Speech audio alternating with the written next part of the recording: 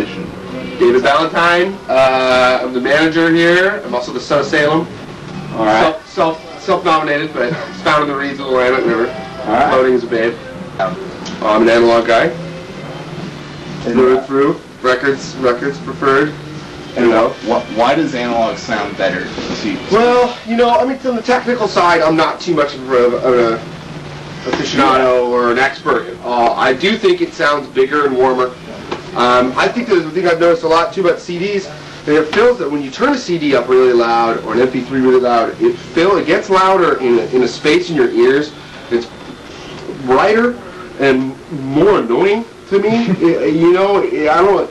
It's more like it fills your ear and it's distracting and it hurts more. If I turn up a record really loud, I find that I can also have a conversation still pretty well. Like, there's something about the digital sound when it gets too loud, it fills up this space in your ear that is used, I think, a lot. And I don't know quite how I got there, but that's kind of how I feel about it at this point. Right. And I've listened to a lot of CDs loud. Don't get me wrong. I mean, I'm driving in the car, and all the time, here at work. I don't play records all day. I don't get time for that. But that's one of the reasons I like records too. It takes a little more time. It's a little more of a. It's an action. You're thinking about what you're doing. You got to be careful. You got to take care of it.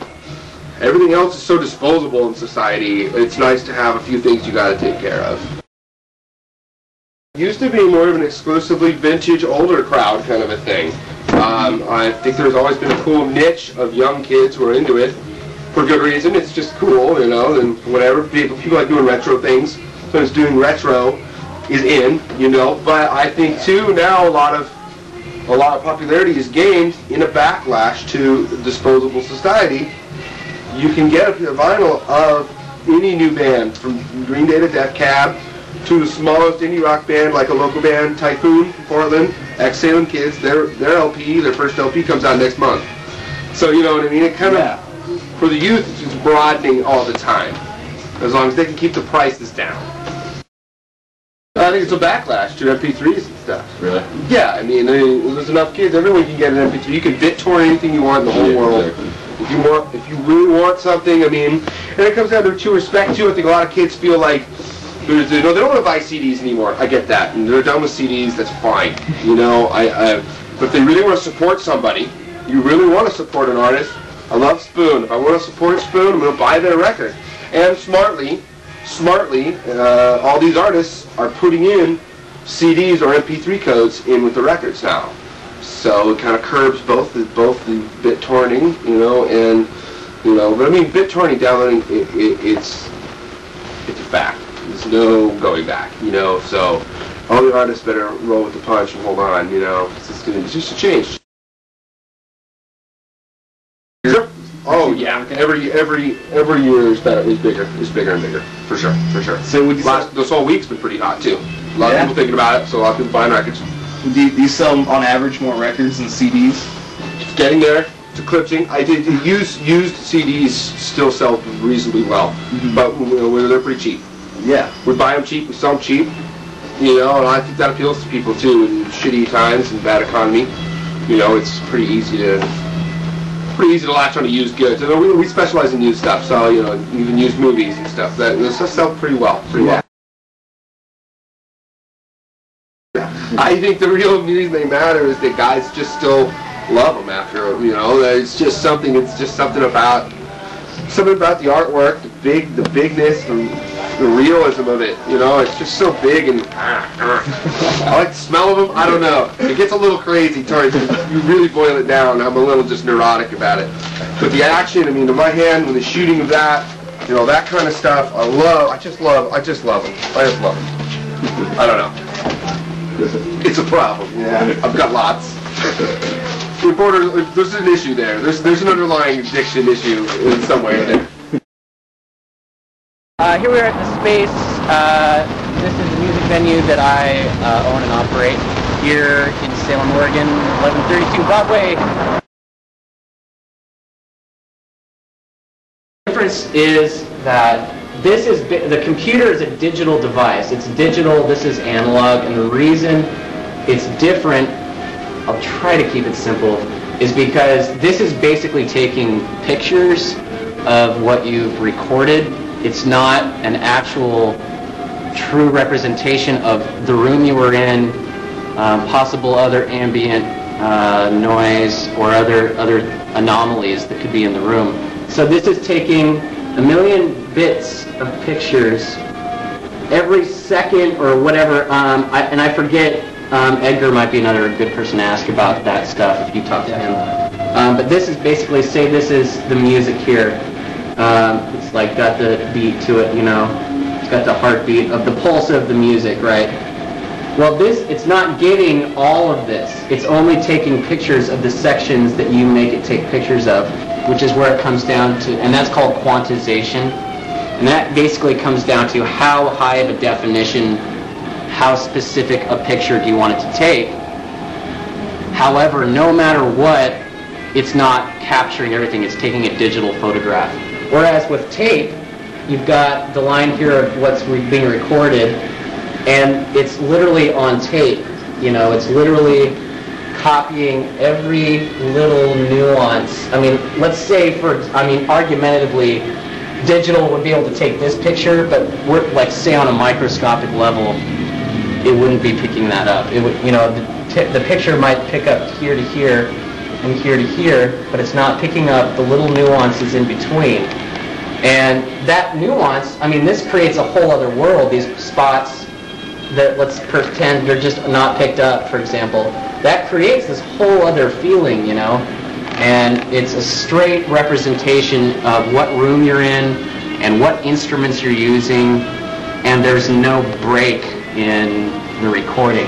Whereas if you record straight to the digital device, it's literally taking really, really fast Polaroid snapshots of the sound you're making. There's basic record players that don't have any buttons, you know, maybe for somebody who wants it to be a little bit more straightforward and simple, and that way they can just hit like the big play button and it'll just go. But with this, for example, there are 2 different speeds of record. That's 33 rotations per minute and 45 rotations per minute.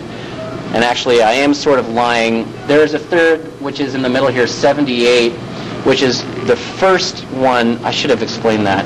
78 is the oldest record speed that there was.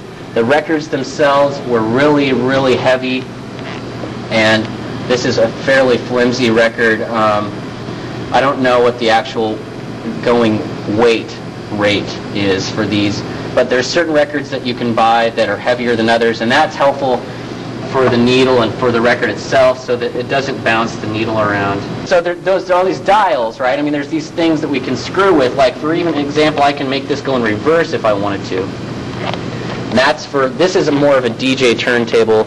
A lot of, you know, new artists use turntables as actual scratch pads, you know.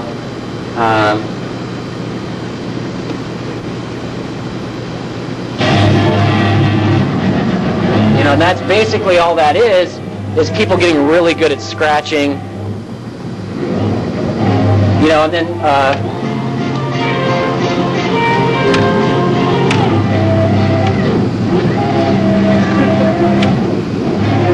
so, I mean, you can use it as a tool for artistic, actually, and so now the turntable has become like this instrument. Now it's not, there's not a guitar or piano or drums anymore. You can actually physically use these as instruments themselves.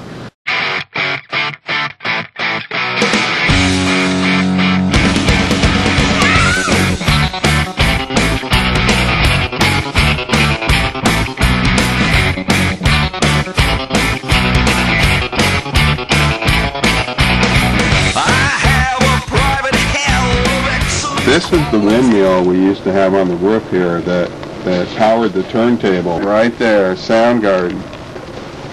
One day, Garth Brooks came about and said that he wasn't going to let his record be carried in stores that sold used CDs. And so I pulled all the product off the shelf. On a Wednesday, the next day I go, I'm buying an ad in the paper. We have a barbecue in the back parking lot, and I invited the public to bring their Garth Brooks posters, VHS tapes, albums, and we would barbecue them on the grill. Well, there's something really special about records, and you know, the record industry never thought about that when they invented the CD. You know, the CD was this thing that was this indestructible, supposedly, piece of physical music that people didn't have to worry about scratching. I mean, when you had vinyl, and even now, if you want the vinyl to sound good, you got to take care of it. The thing about vinyl was it was more like art.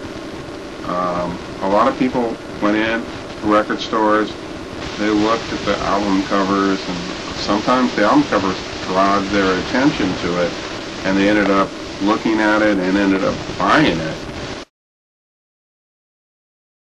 At home I listen to vinyl.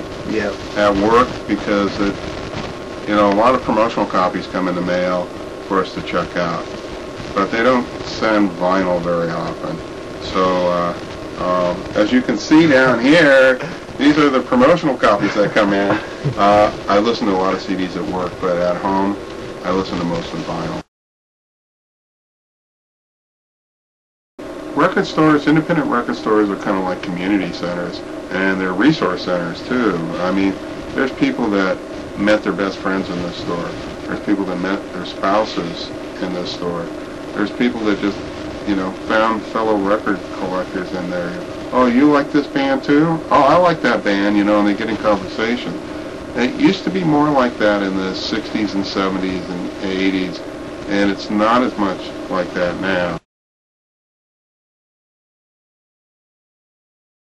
This is the problem, is that people will accept inferior quality in music. When I was getting into music, especially in the early 70s part, the quality of the music was the most important thing. People bought really nice stereo systems so they could get better sound. People started buying like audiophile pressings, thicker gram vinyl, virgin vinyl, things like this, because they wanted the ultimate sound. And the one thing that happened when we went from vinyl to CD is the CD music is compressed. So you lose a lot of the high end and the low end. And so you don't really get that quality of sound. And when you go to an MP3 and digital delivery, that even brings it down even more. So you're really listening to inferior sound.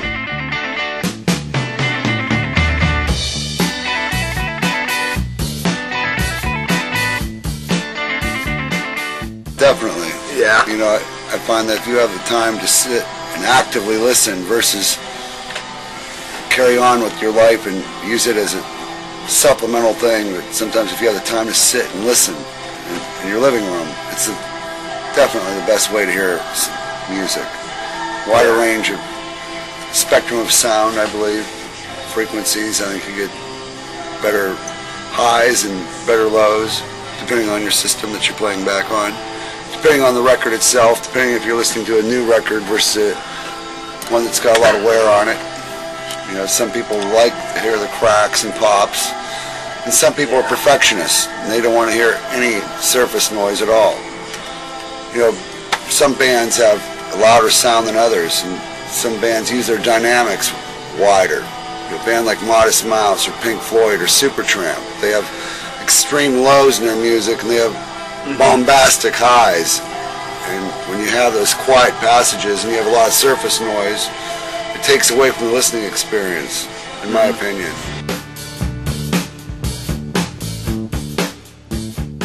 Records, I believe, weren't for the masses, unfortunately, because not everybody handles things in the same manner. Some people could have a record for 30 years and it could look like the day it was bought if they handled it properly. But some people could pick up a record and handle it one time and do irreversible damage to it. And that is unfortunate. And if I had the remedy to being able to fix a scratch on a record, I'd be one of the richest people in the country. I just like to see the format continue to spread and see young people continue to buy records. I think it's a fun hobby, and you know, it's a lot better than hanging out at bars and drinking your money away and waking up broke the next day and you have nothing to show for it. At least with a record, you have something that you're going to be able to hold on to for a lifetime, and it's not going to go away. I swear to God this is true. I swear to God it's true. I heard it with my own ears. A friend of mine was really into blues when I was in high school, and he had a Buddy Guy record, Buddy Guy, the blues guitar player. And on this record, there's this one spot on the record where it developed a skip, so it would keep jumping back and repeating the same thing over and over and over again. And what happened is, and I don't know, it's just an accident, freak accident that happened like this. But the Buddy Guy is starting to, play, something like that, and then he goes, hit it.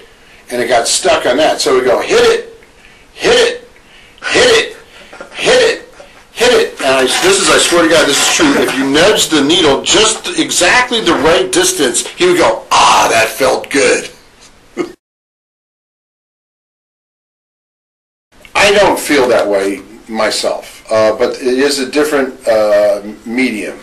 And I have heard some really good musicians even complain, for instance, about how on a CD the sound is so complete that you never get a real pianissimo.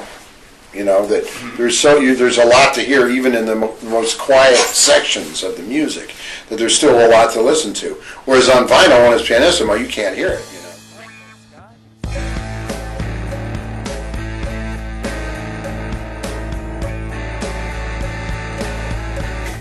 I really value listening to music, straight up. That's why every day I sit in this room with my record player and I listen to music.